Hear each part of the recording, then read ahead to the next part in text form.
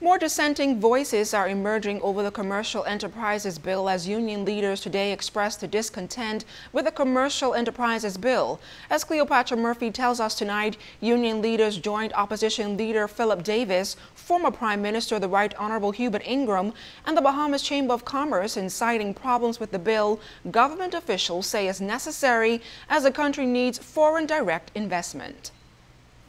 President of the Bahamas Electrical Workers Union, Paul Maynard, says the Commercial Enterprises Bill is bad in its present form. The union president agrees with former Prime Minister the Right Honorable Hubert Ingraham, who earlier this week suggested government rethink the $250,000 investor guarantee. He insists the threshold should be higher. It should be $6 million, at the very least $3, at the very least.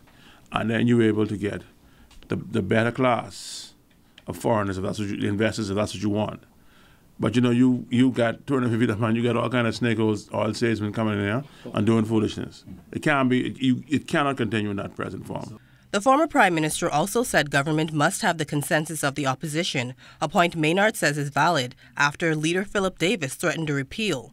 Maynard says it would scare investors. But if that can be so, in 5 years they're out, and they lose everything they invest. That ain't make no sense. They ain't got to go through that. Sit down with the opposition, work it out, and bring it back. That's what you need. That's what you should do. Whether they do that's another story. But I mean, you don't cheapen this country. We ain't whores. And that's what you got. You got us as prostitutes in the streets of London, in Soho Square. And, you know, we ain't prostitutes, man. The bill would entitle foreign and Bahamian businesses to work permits for persons with specialized knowledge. NCTUB President Bernard Evans takes issue with the work permits being under Investment Minister Brent Simonette's portfolio at a time when Bahamians are being terminated.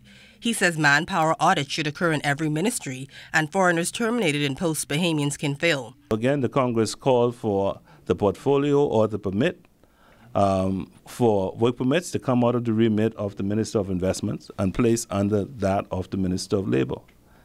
There has to be a separation. Cleopatra Murphy, ZNS Network News.